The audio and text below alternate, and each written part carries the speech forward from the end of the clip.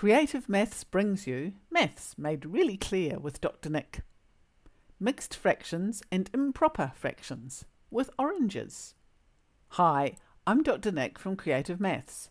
In this video I'm going to explain what mixed and improper fractions are.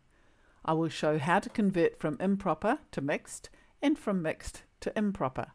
We will work through some examples and then there will be some practice exercises for you. The denominator is the number on the bottom of the fraction that tells you the size of each piece by telling you how many pieces make up one whole. The numerator is the number on the top that tells you how many pieces you have. Here is one orange. This orange has been cut into 4 pieces. Each piece is called a quarter or a fourth. One whole orange is made up of 4 quarters. If I eat one piece, we have 3/4 of an orange left.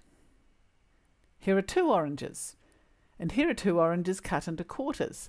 There are 8 quarters altogether. When I write the fraction as 8/4, the numerator 8 is greater than the denominator 4, so it is called an improper fraction. Improper fractions have a numerator greater than or equal to the denominator. Proper fractions have a numerator less than the denominator. There is nothing wrong with an improper fraction. Improper is just a word. Converting improper fractions to mixed fractions. Let's go back to our 2 oranges, each cut into 4 quarters, so that there are 8 quarters. If I eat 1/4, we have 7/4 of an orange left. 8/4 minus 1/4 is 7/4. And 7/4 is the same as 1 whole orange and 3/4 oranges. 1 3/4 is a mixed fraction. It is the same quantity but a different way of writing 7/4. A mixed fraction includes a whole number and usually a fraction as well. The two are added together to make the complete quantity.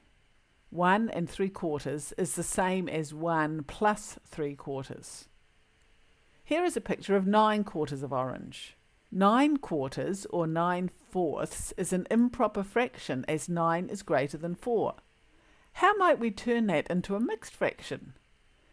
We could say that 9/4 is the same as 4/4 plus 5/4, and we know that 4/4 make up a whole orange, so we can take out one orange and say that we have 1 plus 5/4. But the 5 is still greater than the 4, so we need to extract another whole orange out of the fraction. So the 9/4 is 1 plus 4/4 plus 1/4. So that becomes 1 whole orange plus 1 whole orange plus 1/4, which is equal to 2 1/4. So the 9/4 is equal to 2 1/4. Here is a more direct way to do this. Here are 11/4 of orange. We ask, how many lots of 4 can we get out of 11? And the answer is 2 lots of 4, which makes 8, with 3/4 left over. 2 times 4 is 8, plus 3 makes 11. Or we say, how many 4's in 11? 4 goes into 11 2 times with 3/4 left over. Practice is really important. Make sure you pause the video and work out your answers. Convert into mixed fractions. 17/4, 9/7, 11/5, 12/4, 5/8, 9/2. Here are the answers.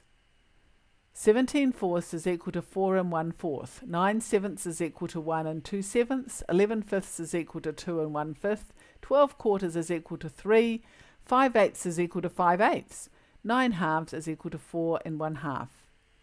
I hope that helped develop your fluency and understanding. Sometimes we need to convert a mixed number into an improper fraction. This happens most often before we multiply or divide. For example, we want to give 2 1/4 as an improper fraction. The fraction part tells us what denominator our fraction will have. So this will be expressed in fourths or quarters. There are 2 lots of 4/4. We multiply the whole number 2 by the denominator 4 to work this out. This gives us 8/4, plus the extra quarter, which makes it equal to 9/4. Here is another example, 5 3/10. We will be expressing this as tenths. 5 times 10 makes 50 tenths, plus the 3/10 equals 53 tenths. And here are some practice examples for turning mixed fractions into improper fractions. Do pause the video and work out your answers. Express each of these mixed fractions as improper fractions. 3 3/4, 7 9/10, 2 1/5, 1 3/7, 2 5/8, 3 1/2. I hope you paused. Here are the answers. 3 3/4 is equal to 15 quarters. 7 9/10 is equal to 79 tenths. 2 1/5 is equal to 11 fifths. 1 3/7 is equal to 10 sevenths. 2 5/8 is equal to 21 eighths. 3 1/2 is equal to 7 halves. This video covered mixed fractions and improper fractions. Check in the description below for links to other videos about fractions. This video was brought to you by Creative Maths. Please like it, subscribe and consider supporting our work by becoming a channel member. Help the channel grow and help me help more and more people like you. I am truly grateful for my channel members who help make these videos possible.